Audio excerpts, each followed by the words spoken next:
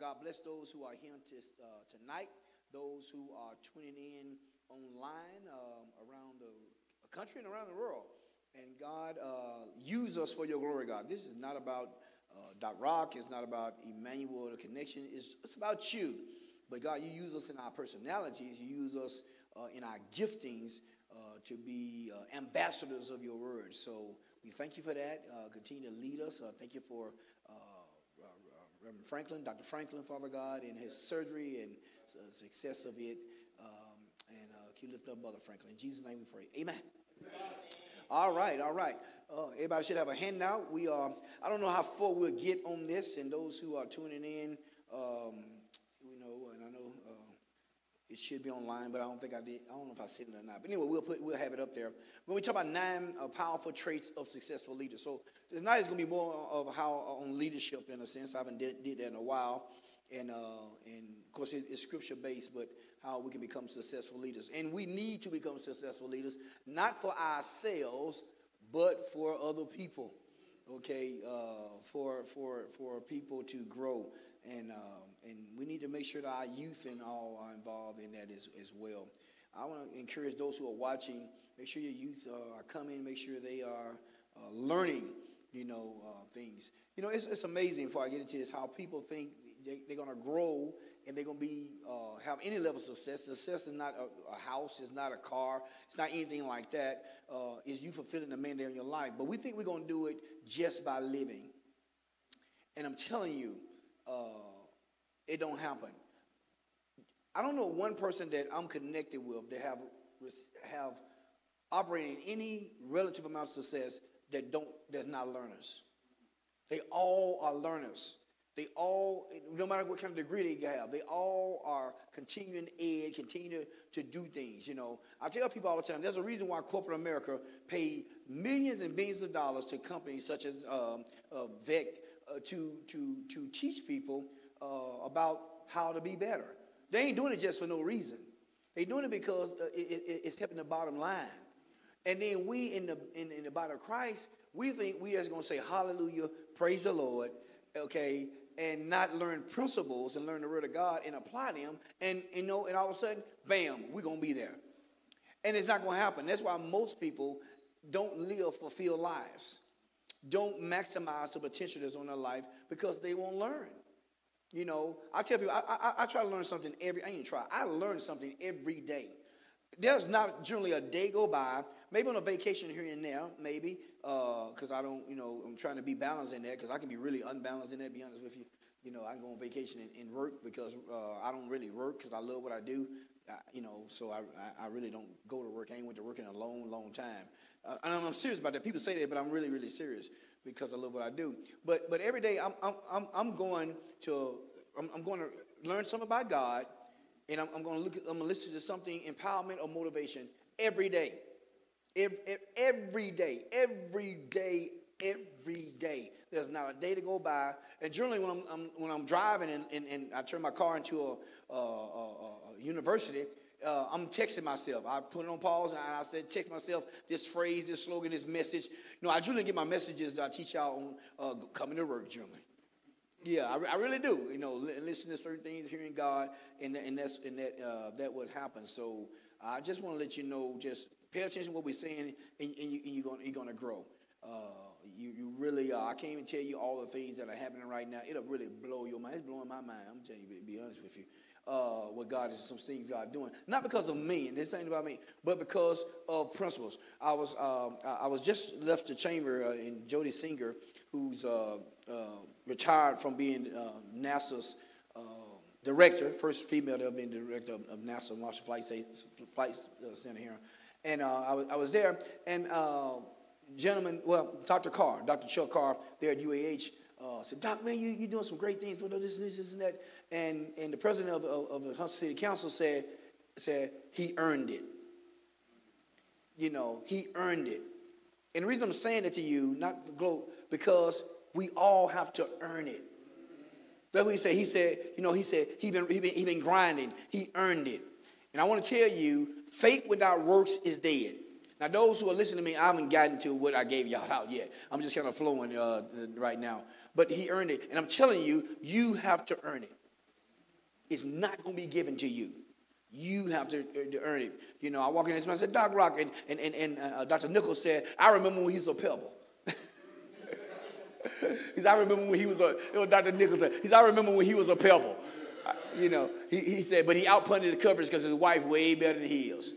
Of course, he's partial to Audra. But anyway, you know, but that's saying something because guess what? You may be a pebble that's going to become a rock, okay, or whatever. But it don't happen overnight, right? All right, let's get into this. 9 powerful traits of successful leaders. And Pastor Joseph, God bless you there in London. And I did get your text about maybe you coming having lunch with us in Italy next week. So we'd love to see you. Leadership. Leadership is, and here's the definition, y'all heard this many times from me, the capacity to influence others through inspiration, motivated by our passion, generated by our vision, produced by our conviction, ignited by our purpose for a common cause. That's what leadership is. That's what a leader does, right?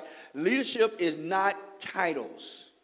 So I need you to understand, we're not trying to raise up followers. We're trying to raise up leaders that follow. We're not raising up followers in Emmanuel. We're trying to raise up leaders that follow. Thus, we launch leaders. Because every good leader is a good follower. Right? Okay, so we're looking for leaders because we need you to lead in your area of expertise. We need you to be subject matter expert, okay, in what you do, okay, SMEs, as we would say, in what God have called you. Right? I was talking to Keith the other day, and those who listen, Keith is one of our pastors here, and I was talking to Keith Williams, and I told him, I said, you know, God have called you, okay, in an arena of substance abuse and people being set free and delivered and all these things. Okay, I can come teach some of that, and, you know, we teach at Coomer's place. He loved me to come, and I'm like, okay, but I try to avoid him like the plague sometimes, even though he's my friend, because my message is a little different. But I can't do what Keith can do. No, I really can't. No. My gifting is not in that area like his. I can say some things that people can be moving all, but there's a depth that he can go to that I simply can't go. Okay, and you got to know that. You got to know where your gift is. You know, okay. If you are a leader, you're there to influence in your sphere of leadership. And you can't stay in your lane because your gift, that gift you have, makes room for you. And that's the only thing that makes room for you. We'll talk about that later. All right, so 9 powerful traits. The first trait is self-management. Now, I can stay on this all night. You know, y'all know I teach on emotional intelligence and self-awareness, and self-management is first two traits, so I can really stay there, but I'm going to try to keep moving, all right? Self-management is, okay, let me read the scripture, then I'll talk about it. First, I have a scripture to go with each one of these. 1 Peter 1 and 13, 1 Peter 1 and 13, New Living Translation. It says, so prepare your minds for action and exercise self-control, which is self-management. Put all your hope in the glorious salvation that will come to you when Jesus Christ is revealed to the world. I want to focus on the first part, though. So prepare your minds for action. All right? Action. God wants us doing something, right? And it exercise self-control or self-management. All right. If you look at your handouts, it says, it's hard to manage others effectively if you can't manage yourself.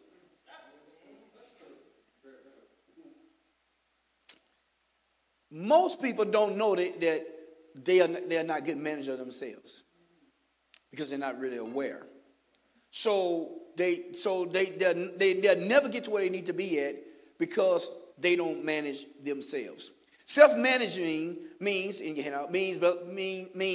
able to prioritize your goals and being responsible for accomplishing those goals. As an effective leader, you must be able to regulate your time, attention, and emotions while remaining aware of your strengths. You may want to highlight this one: weaknesses and potential sources of bias. And most people know their strengths. Very few understand their weaknesses or will acknowledge their weaknesses. And most definitely don't look at their potential sources of bias. And what I'm saying it is because we all have some biases in us. We all have some implicit bias in us, unconscious bias. And if you don't learn how to manage that and see what the deal is, then you would say something is real that's not a truth that's not even true. based on your bias. And, okay, and it don't have to be an ethical bias. It could be a positional bias of how you was raised. And now you bias against somebody who may have, have this or have that or went here or went there, right? Because of how you grew up. Listen, I have many biases that I'm dealing with all the time, especially as I get into different circles. And I'm like, oh, man, I used to talk about that. Like, oh, I didn't understand it was that way, right? And we all have them, and I hear people talking all the time, and, I'm always assessing you. I'm sorry, you need to know that. It just comes natural. If I'm talking to you, I'm probably assessing you, not to kill you, but just a natural thing. That's what I have to do for, when it comes to our leadership, professional development, okay? And I'm like, okay, man, and I do myself like that. Why? Because you got to learn to manage you, but you can't manage you if you don't know you. Right? So the Bible tells us examine ourselves. And before you get the splinter out of your brother's eye, get the beam out of your eye. But the only way you can do that is assess that there's a beam in your eye. Meaning that what Jesus was saying, you don't even realize there's a beam in your eye. You're not even aware that you are way past the person you're trying to correct. You're worse than them. But most people are not aware of that. But if you're gonna be, but successful leaders manage themselves. They know how to say, I messed up. You hear me say this, I stand correct. I'll say it in a minute. I stand correct, meaning that I said something, but you know what? Hey, I missed it. One organization that I'm chair of, I won't call the name or anything like that, but we looking for some different things, and we got to do some paperwork and all, right? And one of the guys who here, he's on that board with me, and I sent some things out as a chair, and he and others corrected a few things, and I said, okay, that's good. I stand correct, right? That's good, right? Now, if I don't have no awareness, it's like, well, hey, I'm the chair. I'm running this show. I'm running this thing, paying no attention to what y'all got to say. You see what I'm saying? And then what happens sometimes, okay, when we're not properly self-managing ourselves. So prepare your minds for action, it says, and exercise self-control. Or the Bible even calls it temperance, which was the fruit of the Spirit. It's temperance. You gotta control you. You can't fly off the deep end just because. Now, a lot of believers, we do that, and then we mess up our testimony. I'm human. You stop using that excuse. We know you're human. We see you, right? But you can't use that excuse because you didn't control your temper. Just say, I messed up. Don't say I'm human, because that's a cop-out. I'm human. No, just say, I missed it. I stand correct. I blew it, right? Because if you do that, that means that I'm looking to improve myself. If you say I'm human, that means I'm going to do it again and again and again and again. And this is the reason why I'm human. And see, you'll never grow that way. Successful people don't think like that. They don't talk like that. They don't act like that. Because you can't get to certain places being that way. God can't use you that way. And so God is trying to get us to a place that he can use us for his glory. There's only so many church people at this level that you're going to be able to reach. We're trying to reach a bunch of more people. You can fool them, okay? They didn't read. They ignorant. I ain't say it was dumb. I said it was ignorant, meaning that they don't know. So now you can fool them for a while. What about this other swash of people? So okay, let me keep it on. I'm sorry. Number 2, act strategic. Talking about 9 powerful traits of successful leaders. They act strategic. All right? I'll give you a scripture for that. Proverbs 24, 5-6, Message Bible. It's better to be wise than strong. Intelligence outranks muscle any day. That right, there's a mic drop. Intelligence outranks muscle any day. Yeah, you working hard. Some of us right now, we got a little older. Our muscles not like they used to be. We can't, When we play them young guys, because what we do? We outthink them. They working real hard and shuffling everything. You right? Yeah. You outthink them, right? Okay, so we know it's true. Strategic planning is the key to warfare. Strategic planning is the key to warfare. To win, you need a lot of good counsel.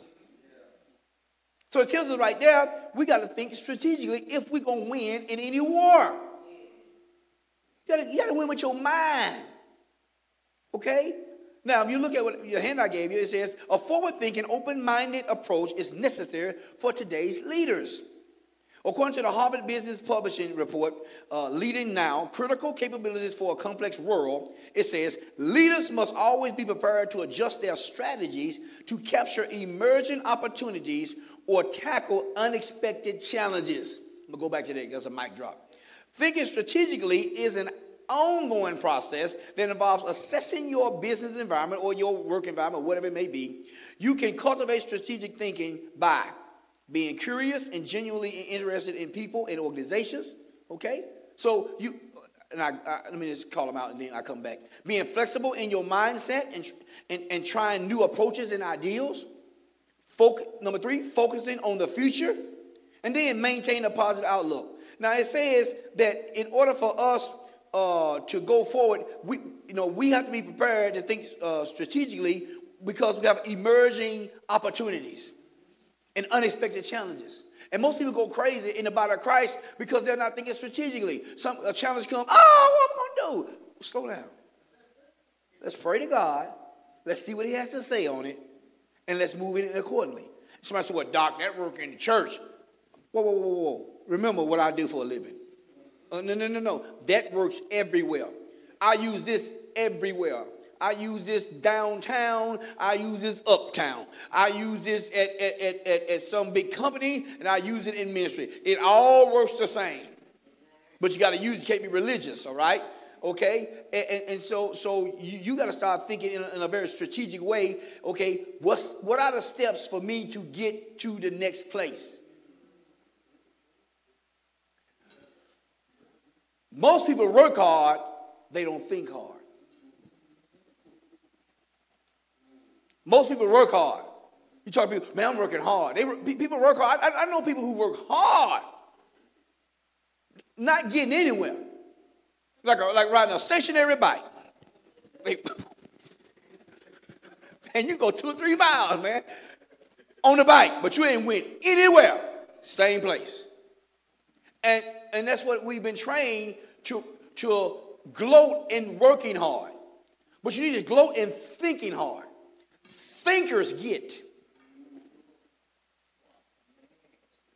I'm just telling you now.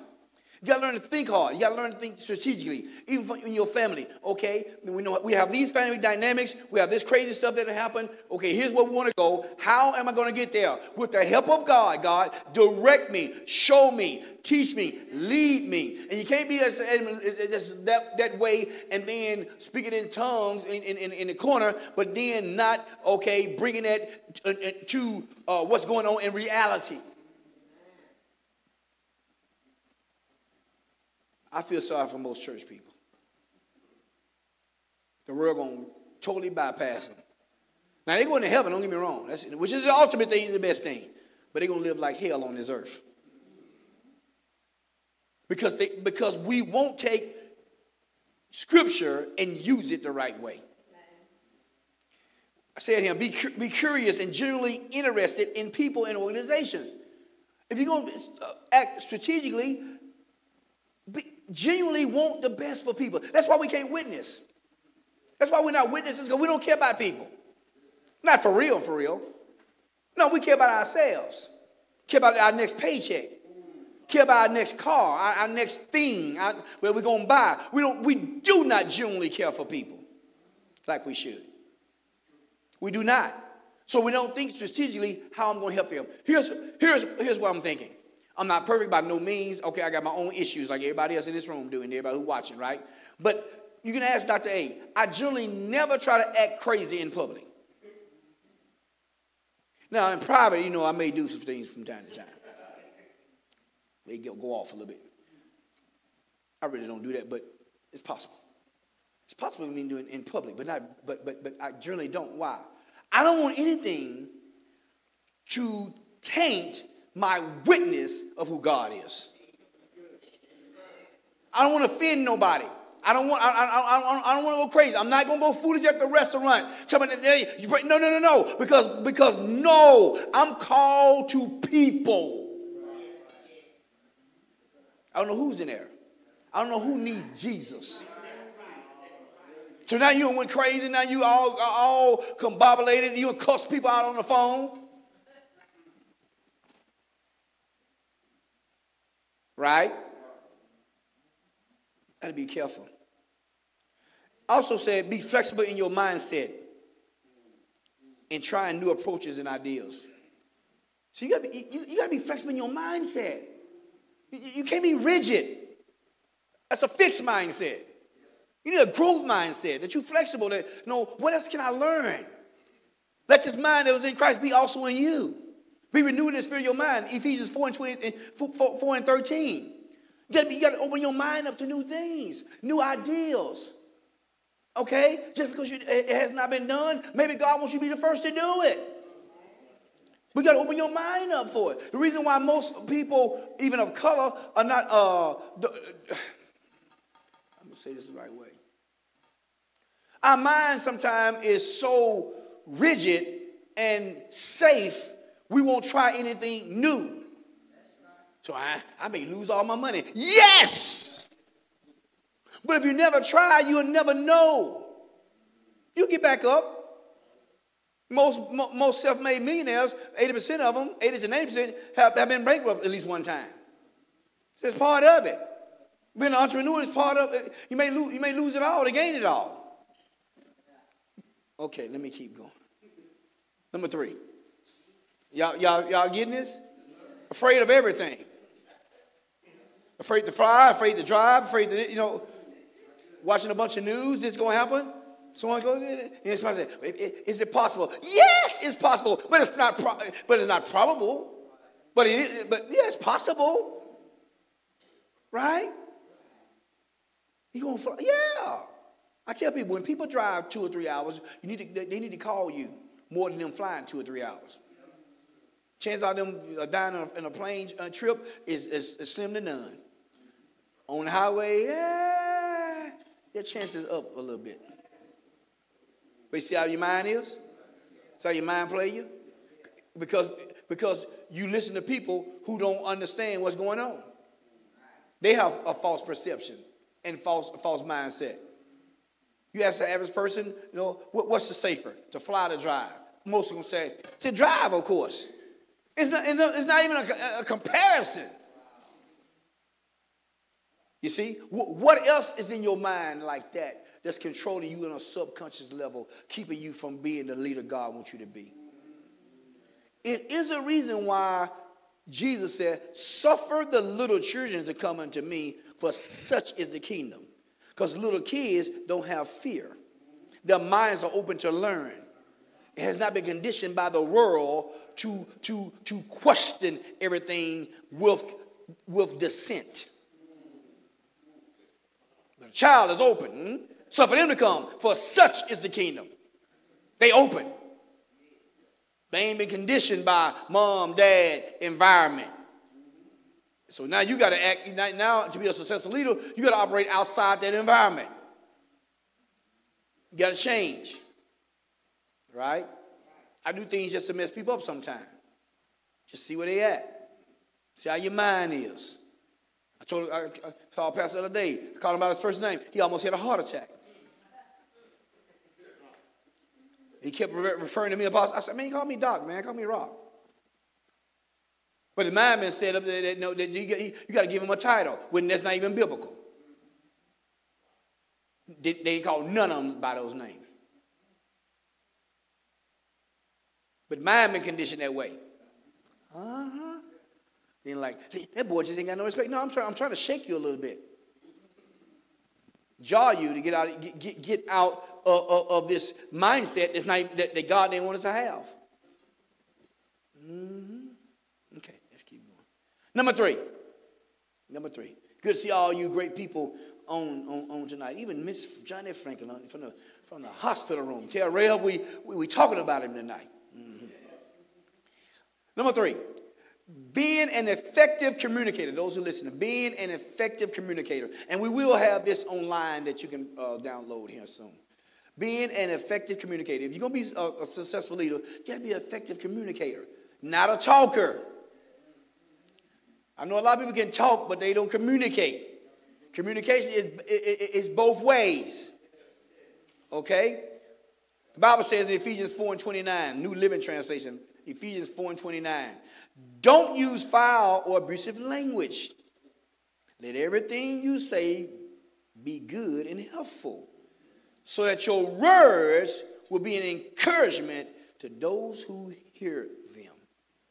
Now, we know the word hear comes from the Hebrew word shema, which means basically listening with the intent of obeying. And when you communicate, you are listening, you are talking, and you want people to listen with the intent of obeying or understanding what you are saying. Powerful leaders in your hand. Now, powerful leaders know when to talk and when to listen. If you're a person that talk all the time, you're not a good communicator because you ain't heard a thing somebody said. I know people who are in great positions. You can't get a word in edgewise. They won't listen. And you can't be a good communicator if you're not a listener. They are effective communicators and are able to clearly and succinctly explain to their employees everything from organizational goals to a specific task. And that's important. How many of y'all work for people that you don't know what they want y'all to do? Isn't that frustrating?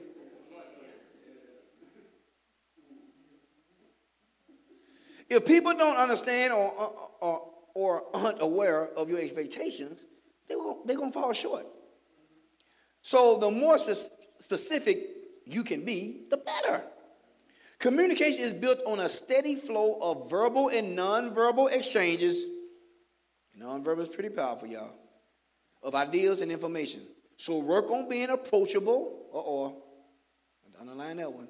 Work on being approachable and involving people from different levels. This is very important when witnessing about the kingdom of God. You'll be approachable. Most believers not even approachable. We're not even approachable, or we want to approach people. I ain't talking to them. Now just think if Jesus did that. Remember the parable of the Good Samaritan? Everybody passed them by. Right? You can't see somebody and then go to the other side of the road. Now, if you're a lady and you see somebody you don't know, I ain't saying you walk up to them, okay, all right? That ain't what I'm saying, all right? Well, Dr. Rock told me, no, that ain't what I'm saying. Okay, all right, no. But I'm talking, but make sure you're not judging people when the Holy Ghost is saying you're supposed to say something to them. Right? You're not that good. I'm not that good. Right? And so we have to communicate with people on all levels. I don't care what level they're on. You got to be able to communicate with them. You may not understand, but you got to do that. And we need that in the kingdom of God. But you got to be able to communicate. Most people cannot communicate who Jesus is. They can't communicate who Yeshua is. Here's what they say. You go to church. What? That ain't the first thing you ask them. You ask them, do they have a personal relationship with Jesus Christ? And they say, yes. And they say, oh, good. And then they start talking to them about it and see if they really have one. It's about you. And how you do that? Talk about your relationship. How you love worship. How you love coming to hear the word of God and being amongst other people and working in this and doing that. And if they silent the whole time, then I have one. Then you got to go next step of communication and saying, hey, are you part of a faith community? Not church. Faith community. Emmanuel, we are the church. This is a faith community we have built. Emmanuel, the connection. Are you part of a faith community? But you got to be effective in your communication. And not just in witnessing, but in everything. You got a great product. You got something you're trying to sell. You have a business you're trying to start or whatever. How are you communicating it? And who you communicating it with and to? Potential people who can buy it, or just people who are going to listen to you, or people who are going to kill your vision? And Now y'all get mad. And I'm going to tell you, most time when you go talk to people, especially family members, they're going to kill your vision. Because they can't see themselves doing anything, they definitely can't see you doing anything. You can't tell a big vision to a small-minded person. You try to communicate that, they're going to kill you. Saying, yeah, I ain't never seen anybody do that. Going to lose all your money. I wouldn't do it if I was you. On and on and on and on. No. Communicate that to someone who can handle it. Okay? Yeah. Certain things I don't tell you all y'all everything that's going on with me and Dr. A from this podium. I say little things that increase your faith. Not if I told you everything, you'll be freaking out. Or you'll be like, who do you think he is? Or jealousy set in. See, when you ain't doing nothing for yourself, you'll get jealous real quick. I'm telling you, when jealousy set in, that means you ain't focused on you. See, people who are jealous, they focus on other people too much. Somebody asked me about somebody being jealous. I said, man, I'm too busy to be jealous for anybody. I don't even know what they're doing. I got too much going on. I don't know if I'm coming or going sometime. And I like it that way. Personally, that's me personally. I ain't got time, right? No, because you got other things you handling yourself. Right? We trying to make a difference in this world. We trying to show people about Jesus Christ. I was just at an event there at Chamberlain, and, they always have, drinks and everything. And they said, Doctor, you going to get some, because they don't drink liquor. They said, go get you some wine? I said, no, I got to teach Bible study tonight. They said, well, I just talked to the Methodists over there, and they don't mind drinking wine. I said, well, we don't either. They said, well, why don't you get your glass? I said, no, I want to be pretty clear in my head when I'm teaching the Word of God. Praise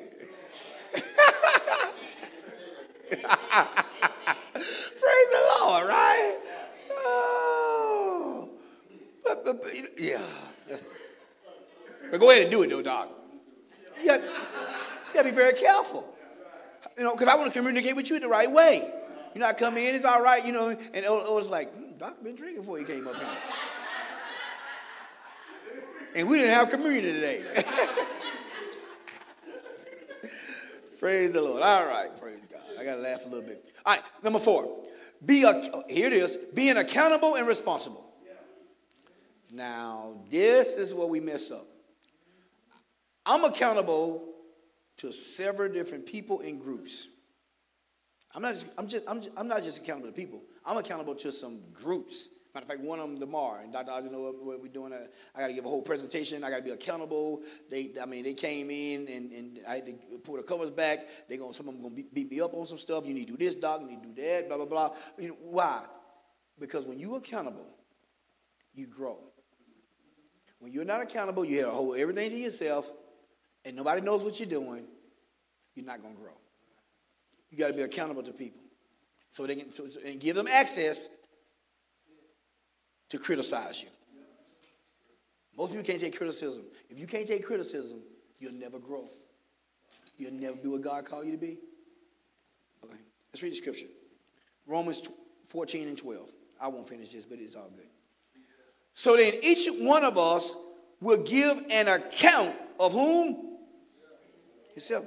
Not your wife, not your husband, not your children, yourself, to God. Unfortunately, many people think they're gonna be accountable for their kids or for their no. No. Right now, I know you love Cordia. Cordia, I know you love Rodney. And Rod, you can get there and say, God, let me tell you about Cordia. I love her. First of all, he can say, what they got to do with you? Here it is about you, Rod. I don't care. Cordia stands for herself. And most people get that messed up. You won on earth. You ain't won when you get to heaven. And let me just clear up some. Oh, this ain't gonna sound right. This ain't gonna be good, y'all. Well, it's good, but some ain't gonna like it. You ain't looking for your wife when you get to heaven. Matter of fact, scriptures talk about if you had a wife and then one died, and then when you get to heaven, who's going to be your wife? Neither. No such thing there. No such thing. I'm looking for, oh no. So I leave that alone. Baby, when I get there, I'm looking to kiss you. No, you're not. That's religion. It's not Bible. Okay, all right. Better love them when they hear. Being accountable and responsible. Successful leaders know how to use power and authority appropriately. Appropriately is the key.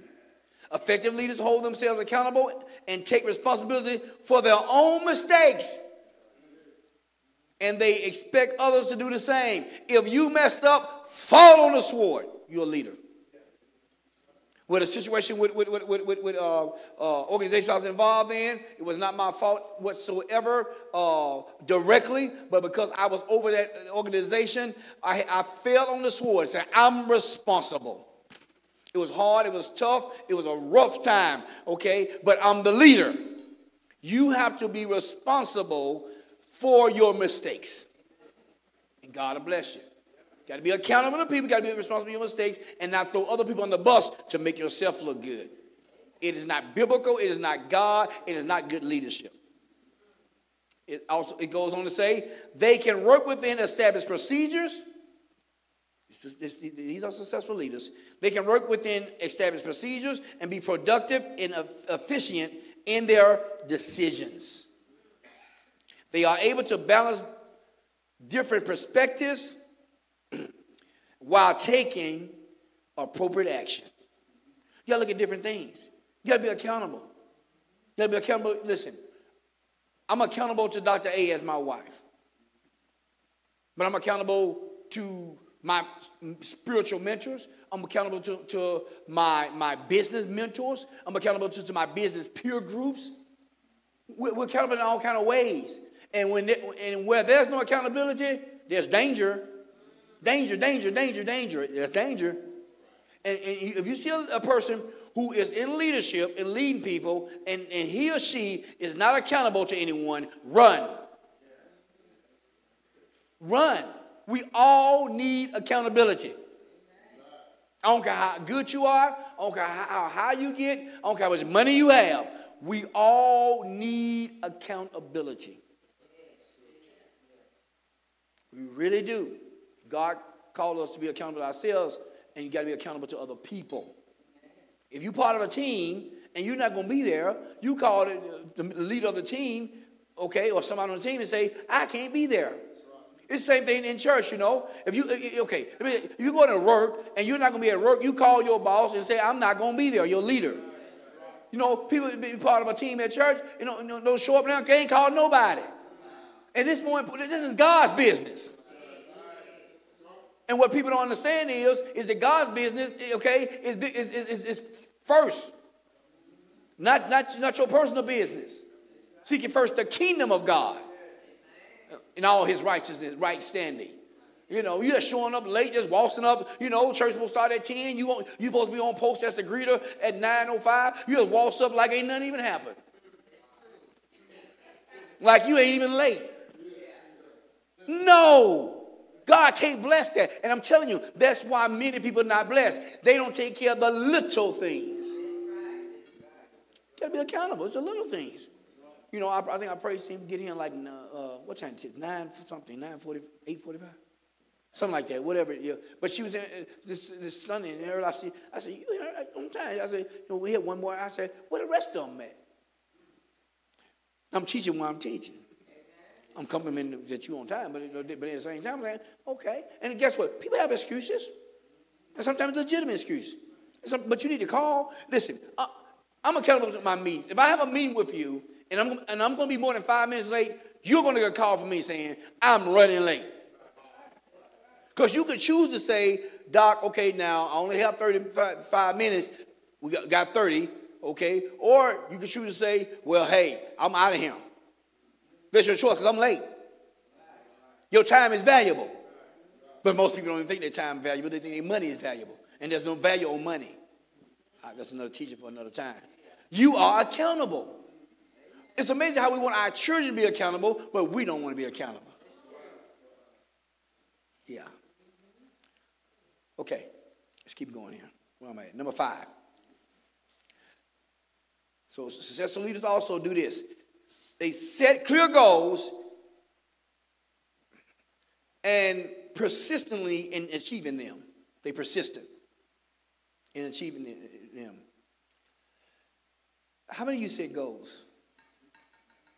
It's good. Got to write them down too.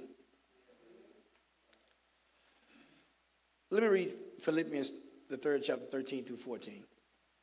I don't depend on my own strength to accomplish this. However, I do have one compelling focus, and I'll go back to this page 2 in a second. I forget all of the past as I've fastened my heart. I forget all of the past as I fasten my heart to the future. Instead, I run straight for the divine invitation of reaching the heavenly goal and gaining the victory prize through the anointing of Jesus. I would say Jesus Christ, but of Jesus. So Paul is saying, I got something I'm reaching for. I got a goal. And I'm going to forget what's behind me. I see a goal. I'm going to achieve it. Most people don't set goals. Most people don't have clear goals. Clearly, Paul's saying, I gave up everything. My goal is to be with Jesus. That's where I'm going. That's nothing else. You can give me money. The goal is to be with the Father. Now, what's the principle of that? The principle is having a clear goal. Pressing. I press, King James said, I press toward the mark for the prize of the high calling. A goal is something that you set and you're clear about it. I put down here, set goals and be determined and purposely in achieving them. Paul was determined. Paul went on probably 5, we recorded 2 of them, missionary journeys, died in a Roman jail, only for a goal to know Jesus. I put down him, back it all up with unshakable self-confidence. We'll talk about this next time. I'll teach this. If you radiate enthusiasm and are truly excited about what you're doing, people will be naturally drawn to you. Now, I want to talk about this. I'm going to use myself as an example, not trying to brag on myself, something that you happen today. If you radiate enthusiasm and are truly excited about what you're doing, people will be naturally drawn to you. So with Von Braun today, Congress Strong gave his Washington update, thousands of people in there. Okay, when it's over, I'm there, and a gentleman come up who's part of the Space Commission, friend, and he's like, Doc, man, I ain't seen you in a long time. How you doing? I said, man, I'm doing good. How you doing? He goes to tell a CEO of a major company here in town, said, this guy has a great attitude. His energy is awesome. I love being around him. Here's what the guy said. He said, everybody want a piece of Doc. Now, no glory go to me. That's the glory of God.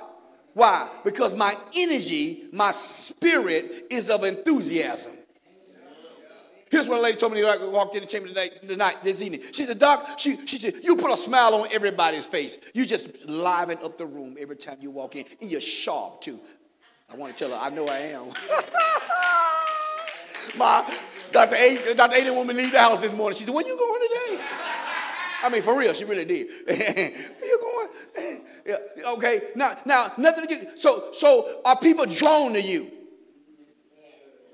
See, because if we're going to witness and be a witness for Jesus Christ, people should be drawn to you. Too many Christians, people are running from us because of our disposition. When you got a goal, you are excited, you have enthusiasm. Enthusiasm is not just a feeling, it's a place that you want to go. Sir Walter Appleton, who created the World Broadcasting System and won a Nobel Peace Prize for it there in Europe. They said, how did you do what you did? He said, it was enthusiasm. He said, I rate enthusiasm above education. A physicist. So I'm just trying to tell you, if you're going to be successful, you got to love something about you, what you're doing. I'm not saying you got to be bubbly.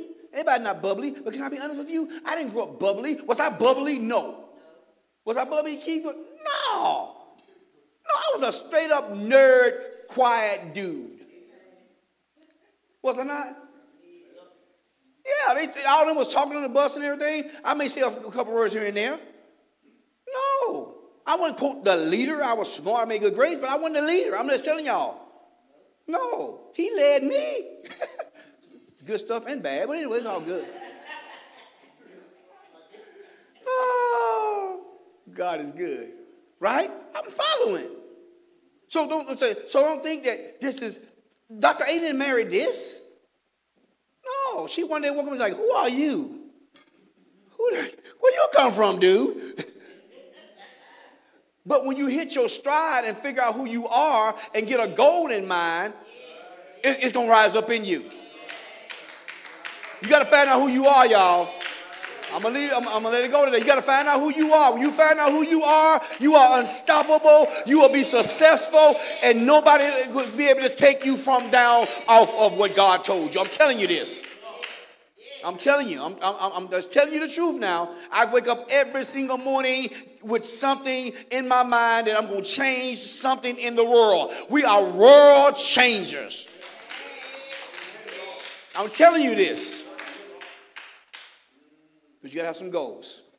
You got to have a dream. Divine, revealed, event, awaiting manifestation. I'm going to stop there. I'm out of time. 2 minutes, 3 minutes over. I can teach forever. I was, some of y'all watch Facebook. I was one place yesterday morning and another place yesterday evening. Somebody said, Doc, where you going next? And by the way, those who watching, I don't post for popularity. I'm posting for influence. Y'all, let me say that one more time. Not a popularity thing with me. It's influence. I ain't trying to be popular. Okay? That costs you money. I'm trying to be influential. And guess what? It's working. It's working. For the glory of God. For the glory of God. I said his last name. Somebody said, Doc, why you smile all the time? I said, this is among business people. Today. It's not. How you? I said. He said, I wish somebody took a picture. I said, I did it like 3 times. Him. You see, God want to set you up so when people ask you how you do what you do, Danielle, you can say, hey, it's him. It's not me. Without him, I'm in trouble. This is him. This is the hope of glory you see. Glory to God. That rising up out of me. Okay, I'm going to stop because I feel him, so I better leave that alone. Praise God. God want to do something amazing in you.